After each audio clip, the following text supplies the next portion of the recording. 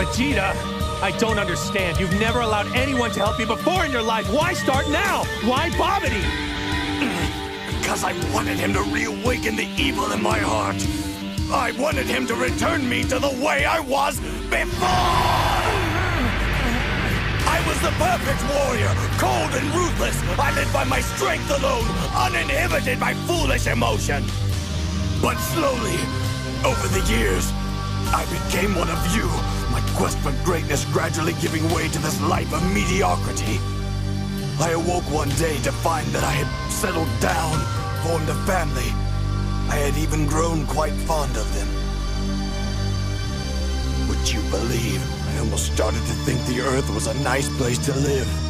Do you understand now, Kakarot? That's why I needed Babidi to set me free by releasing the evil in my heart. He has freed me of these petty attachments.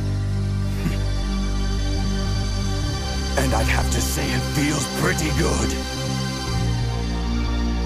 Do you really believe what you're saying?